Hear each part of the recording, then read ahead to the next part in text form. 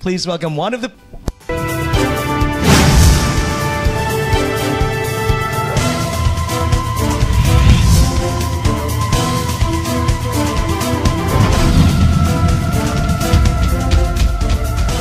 SIPO egg is a food that originated from the people in Pampanga.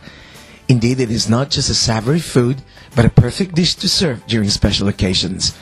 You will surely love this delicacy if you're a vegetarian.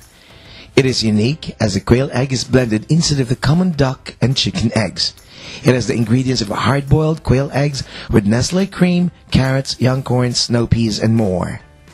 Bring the clean pan to heat for a few minutes. Add the butter and let it melt. Sauté the onion and garlic and stir for a few minutes. Add the diced chicken meat, or if you have some ham pieces. Stir well and cook for a few minutes. You can add the carrots after that. You may add in as well your green peas, your young corn, and let it stir well.